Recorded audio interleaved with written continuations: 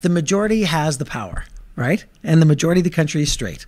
And the majority of the country is still white. And so this person is not only straight and white, they're rubbing it in the face of people who have just been trying to fight for basic oxygen. When's the last time Pierre Poilievre confronted a crazy? He takes pictures with them. What's problematic for the Premier and Poilievre is they should know better. If all you're doing is playing to your base, then you really can't say to minority populations that have your back at the same time. It's the easy way to do things. You get lots of clicks, you get lots of social media firepower by trying to be on both sides of these controversies. If you're following your followers, something's wrong. You got to lead. Simply say, we are not prepared to sell the entire country out because 10% of the country is crazy, and it's much easier winning a conservative leadership with the crazies.